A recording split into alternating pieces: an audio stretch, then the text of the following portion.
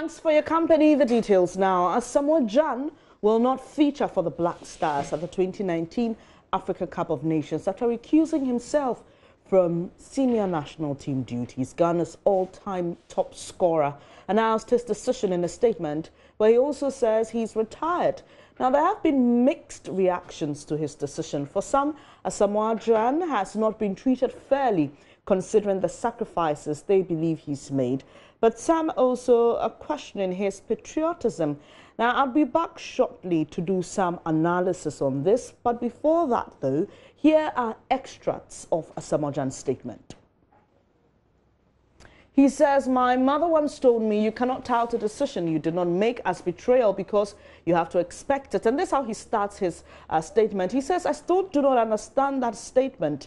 Anyway, I cannot pretend to be happy. I would rather hurt myself emotionally and psychologically. Over the years, I have served with an open heart and have given my all to the best of my ability in my quest to serve our great nation, Ghana.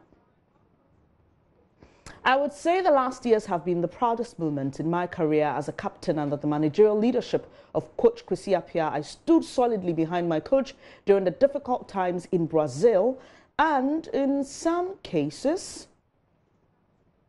supported the endeavors of the team financially when the need arose to make sure his tenure and my captaincy would not suffer challenges and to ride with the assertion a Ghanaian coach can do it.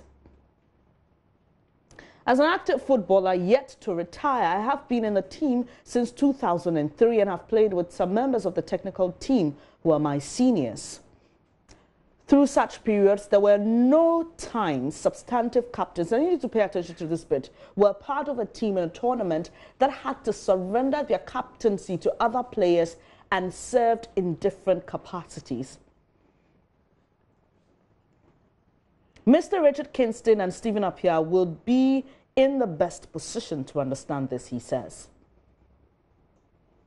"My team, my family and fans have had reasons to whisper the trend of reportage and articles either to substantiate my exclusion or inclusion and again rumoured roles I am to play at the AFCON in Egypt. In all, my answers have been: respect the decision of the coach because the records under the year per game, minutes and goals for all attackers are evidence to guide his decision. Upon consultation with my family and team, and as an active footballer and captain of the national team, if the decision of the coach is to give captaincy of the tournament to another player while I am named in the team for the tournament, I wish to recuse myself from the tournament. I also wish to retire from the national team permanently, not pretending my presence will not fuel the purported undermining the country has seen under my captaincy. I would continue to serve the country Ghana in other endeavors as a businessman through various investments." So Asamoah Gyan there, given reasons why he has quit the Black Stars, and in that particular statement, he ends by thanking the president, current and former presidents, for all they've done, and his fans and journalists as well. But I have a well-resourced panel this morning for a conversation on this, and Benedict Owusu, our very own with Joy Sports, is with me in studio. Fifi Anaman, sports journalist with Kwesi TV, joins us via Skype, and veteran sports journalist Nana Ajiman connects via phone. We'd also have Neo Datilamte, who is a former Black Stars midfielder, joining the conversation to share his thoughts with us. Let me start with you in the studio, Benedict. Gary produced some analysis saying that he thinks that the manner in which this has happened reveals the fractured state of Ghana's football. You agree? Well, it's just unfortunate we've gotten to this point because, I mean, this, I would say, is nothing new. Because, I mean, previously we've been witnesses to issues of this nature in the Black Stars, but anytime you come out and you say it, they come out to deny. And with what has happened, it tells you that there were real issues. That's why I perfectly agree with That headline Gary gave his article, and yesterday when he was writing the article, all around it, we deliberated on it, and I think that everything that has gone on, as I mentioned, is very, very unfortunate. The timing, for me, is the problem, because we have a tournament to play in a month's time, and if the coach is about to name his squad and this is happening now, that's a very big problem for us. I mean, even if we wanted to do something of this nature, why didn't we do it when we qualified for the tournament 4 months ago, and now we are doing it this way? The timing is a problem. The mode of communication also is a problem for me. If you're a coach and you want to, relinquish a player of a captaincy, what do? You just come out and announce. You don't speak to the player and tell him that he should come out and tell the public that, okay, I am part of the team for the Africa Cup of Nations, but this very tournament, I want to relinquish the captaincy and let player A be the captain of the team. It's interesting you mentioned that, and we've got Nana Gyan. He is a veteran sports journalist and a coach as well. So we'll be asking him what he makes of this mode of communication of the national national manager of the Black Stars, Coach Kwesi Appiah. But Fifi Anaman is a sports journalist with Kwesi TV. He joins us via Skype. Fifi, we've heard from your colleagues here. Good morning, great to have you here on the show. Do you agree that this was not communicated properly and the timing is wrong? Absolutely. I talked about it a lot on Twitter last night, which is that Asamoah Gyan is a leader, right? And I believe that any person in a position of leadership has to accept the responsibility of leadership. Now, this is a leader who has come out on the eve of the announcement of a squad for a major tournament to tell us that, you know what, I am retiring, and not only am I retiring, but I'm retiring because they said they won't make me captain, and I am captain, and I want to be captain. I mean, even if he had genuine consent, and I've seen a lot of theories going about that maybe he was treated unfairly and all that, that's all granted. But the way you communicate, I mean, this morning I saw a headline, one of our major newspapers saying that Asamoah Gyan retires over captaincy role. Is this how he wants to bow out? After 16 years, 106 caps, 51 goals, he wants to retire because he wasn't made captain. If I was Asamoah Gyan, I know there's a lot of hurt. I know there's a lot of misunderstanding. But the mode in which you communicate, you could have come out to say personal reasons. You leave it at that. You sort out the issues. Let Ghana go to the AFCON. Let us come back and let's discuss the issues. But you don't create a scene as a leader. And you talk about some of these things and people think you are in the camp of Andrea Yu or Thomas Tepate or whoever it is that people are speculating should be the next captain. I don't think it's about that. Fifi. It's about how there's been a lot of... Yes? Venice. Fifi, I just had to come in here. So you agree with those who say that this decision by Asamoah Gyan is not patriotic enough and maybe quite petty? Well, I think it's a very delicate topic. To say it is not patriotic is to sort of question 16 years of active leadership and selfless leadership. And I think that would be unfair on his part. But it's just the timing of, and for you to say, okay, I'm retiring, that's cool.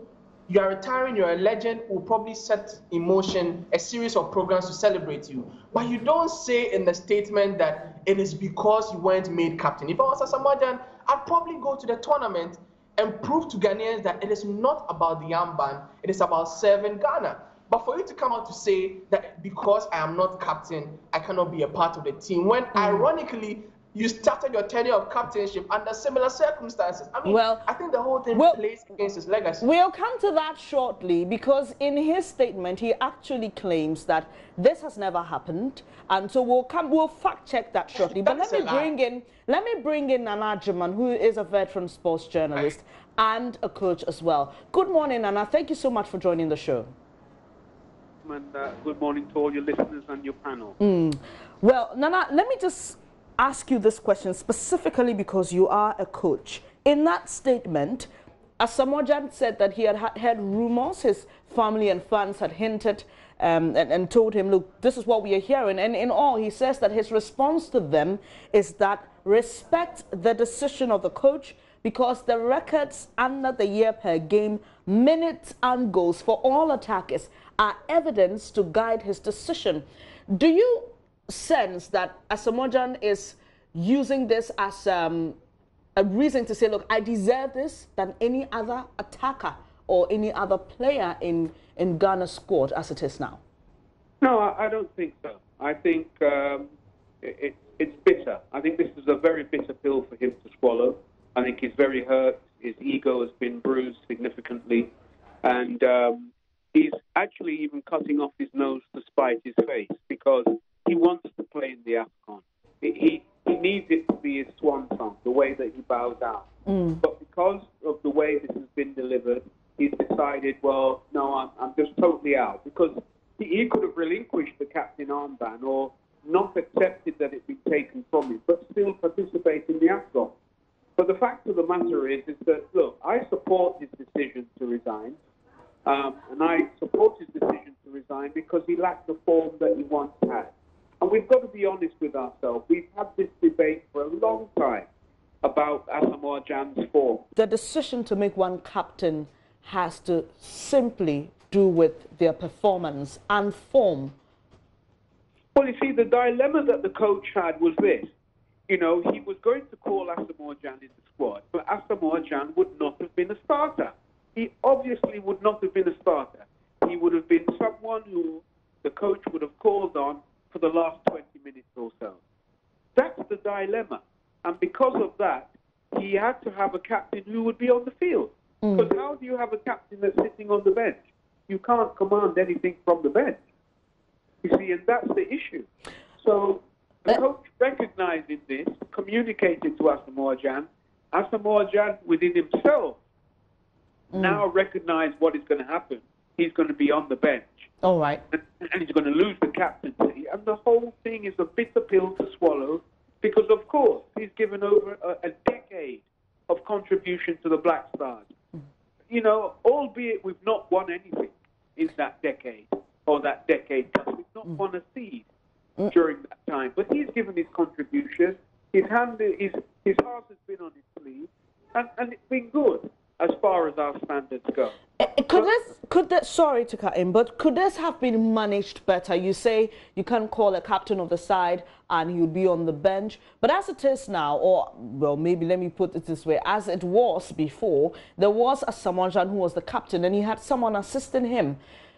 Is it not possible, you are a coach, is it not possible to say, okay, look, let's just go as we are. Whoever is in the starting lineup, we may have the assistant coach assistant captain in there. So make him the captain while he's on the field, but you still have your technical role, or maybe, technical role as the captain, but you're on the bench. Couldn't we have managed this? Was it necessary to take it from him? It doesn't work like that. Okay. My captain has to be on the field of play. And my captain will come off the field of the play if he's not playing very well or he gets injured during the course of the game. My captain will not start the game sitting on the bench. I already, as a coach, will have an assistant coach and other technical assistants who are there who will assist me on the bench. What value will the captain add to me as the coach sitting on the bench? None at all. None at all. Because I'm the practitioner on the bench and the captain is the practitioner on the field. So far as I recognize that my captain doesn't have the form that I require for this African Cup of Nations, he can't be the captain. It's simple. He cannot be the captain. But, you know, there are bigger issues. There are bigger underlying issues. You see, we've always had a problem. And the management of the Ghana Black Stars have continually lied to us. I'm not even going to put it any nicer than that. They have lied through their teeth to us every single time. Every time there's been a problem and it's come out in the media, they've come out to rebut it and say it's not true, it's not true, it's not true. And this is a simple case of the chickens coming home to roost because they told us there's no rift between Gyan and Ayew. There's no division in the Ghana Black Stars, but we all know that there is. Nana, I'll have you pause there. Benedict was noted when you were just bringing in that contribution, Benedict. Yeah, you know, Asamoah Gyan feels betrayed. Reason being that this issue that Nana talked about has been there. And since Asamoah Gyan became the captain, there's been issues, there have been talks about, or reports about how, you know, Andrea Ayew has not been happy with Asamoah Gyan being the skipper, and also when Asamoah Gyan is not in, he's not happy that Andrea Ayew is the skipper of the team. And almost every time when you bring these issues up, you get you know, the authorities telling us that, oh, there is nothing of that sort. And very recent, very recent. I remember when we went to Ethiopia for our last qualifier away, the president, Nana Dankwa Akufo-Addo, came there and he asked that he would like to see the players at the Flagstaff House to look at how we can forge together and end the country's long wait for the African title. And then there was a meeting between Asamoah Gyan and Andrea Ayew with the coach as well as other top key officials of the national team.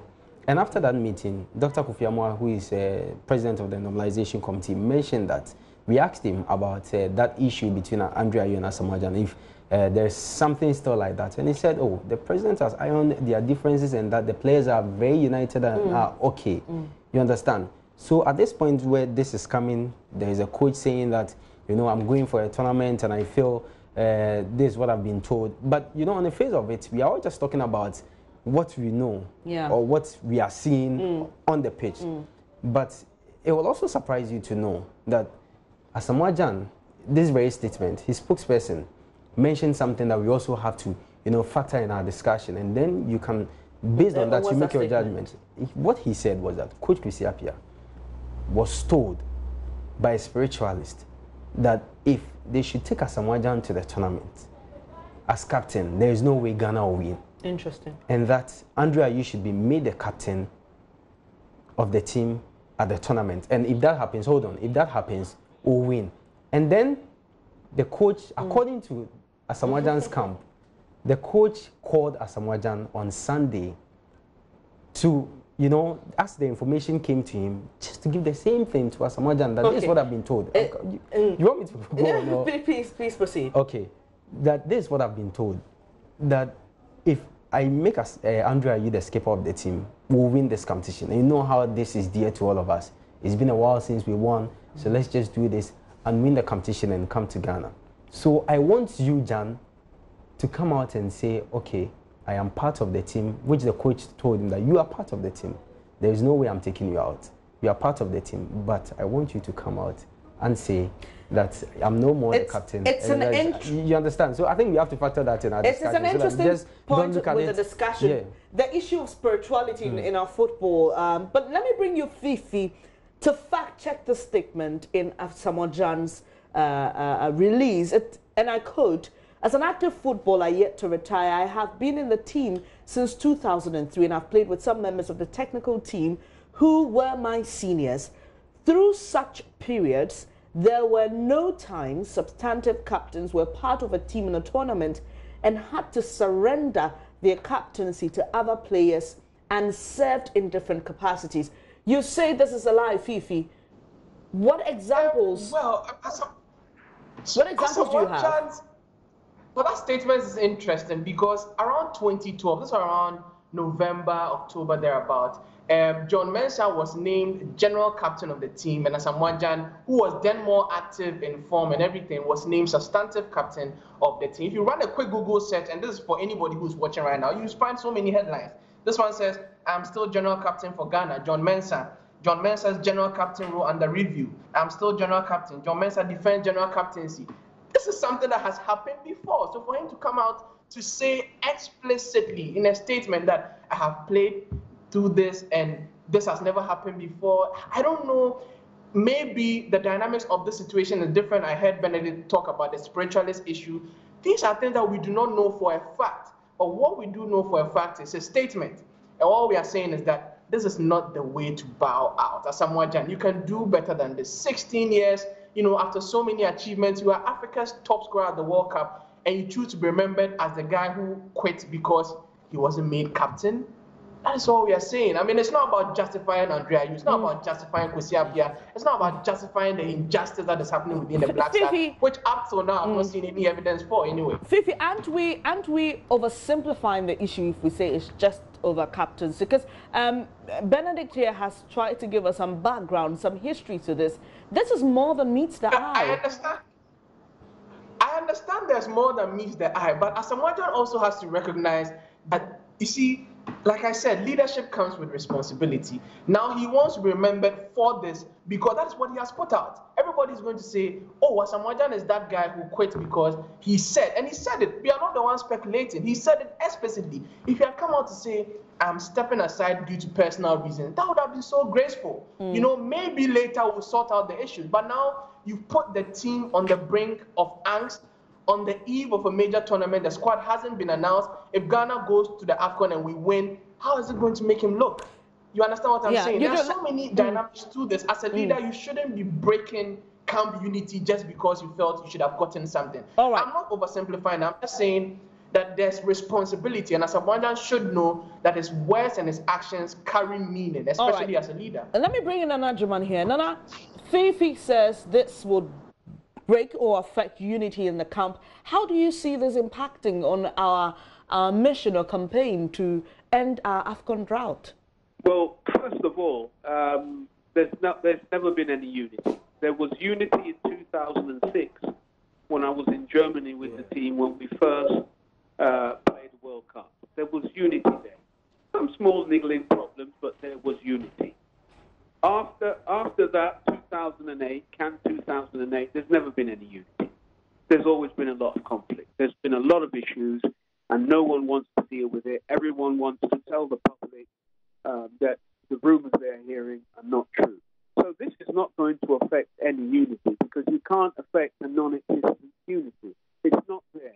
There are two factions in the Black Stars. One is the Gyan faction, the other is the Ayew faction. Today, the Ayew faction are celebrating. There's no two ways about it. And the Gyan faction, some of them are considering saying that they're not available if they are called to play in the national team. You better believe it. Now, you know, another issue is that, look, we've never run the Black Stars properly. And technically, that we've never done it properly either. Because Gyan can come out and say quite clearly it's about the captain's armband because he's been made to believe that that's personal property. Because we've not run things professionally. So it's been seen as, oh, this belongs to you, Asamoah. Just as a place in the starting lineup belongs to Gyan whether he's performing or not. Why? Because we don't have a strict, comprehensive selection criteria. This is something I've been talking about for years. We must have a selection criteria. These days, sports journalists are breaking down the second that every player plays and what the contribution is. And it makes it somewhat easier for us to make the right selection. But we're not doing that. Let me come in just here. Just on the bit where you say we've never run the Black Stars properly, technically and professionally. Now, this is an Asamoah Gyan who has at times used his personal money to support the Black Stars. And this is where those who side with him say he's not been treated fairly in the sense that he's done probably more than what any other Black Stars captain has done. He shouldn't have to have done that. He shouldn't have to have used his money, and that's an indictment on the management, that a player has had to use his money to bring players home. That should never have ever happened. And that's why that's another reason why he can come out and say, I'm resigning because I'm not the captain. Because he believes the whole thing belongs to him. It's his personal property. That's how things been going. When the management can't deal with things, Gyan has to deal with it. And, you know, it's gone beyond just being a captain on and off the field. I mean, he's had to dig into his own personal pocket. It's absolutely ridiculous. Nana, thank you very much for your time this morning. Nana Juman is a football coach and an analyst. I'll give you, Fifi Juman, just a minute to wrap up your thoughts on this issue. Just a minute, quickly, to wrap up your thoughts. Wow. So I just wanted to pick up where Nana left off, which is that Asamoah Gyan mentioning in the statement that he's had to support financially. Look, we appreciate it. But this is the national team, for crying out loud. People have died for Ghana. What is your money to Ghana? I mean, some of these things you don't put out. I always say people around him have to be fair to him. If you love the man, you tell him you don't go about things this way. You understand? Nobody should be using their personal money to support the national team. Does he know how the national team was set up? But if he didn't bring that money, what would it have been like for us during those times? if he didn't bring the money? People have done more and even bigger things for the national team. All I'm sorry, we need to go back and look at some of these things. Thank you very much. Fifi Anamane is a sports journalist with Kwesi TV. Benedict, this is how we may have to end it with Asamoah Gyan has retired, and that's it. Well, I think one way you have to look at it this way. That statement, how he communicated his decision, I mean, from a leader, I thought that possibly maybe he could have done it in a more diplomatic way than to come out this way, because, you know, we are preparing for it and that we have to do everything right to ensure.